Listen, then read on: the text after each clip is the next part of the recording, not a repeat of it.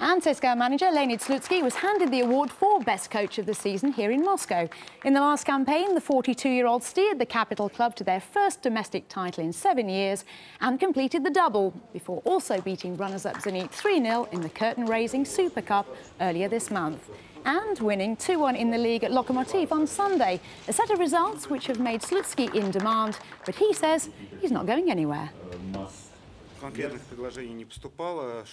I haven't been approached by any foreign club so far, but when they say that Russian coaches never work abroad, it doesn't mean that we aren't any good.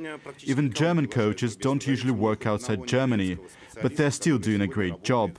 It's all down to the fact that in any given country they prefer their local coaches, even though in Russia there are quite a few foreign managers. As for me, I'm quite happy at CSKA.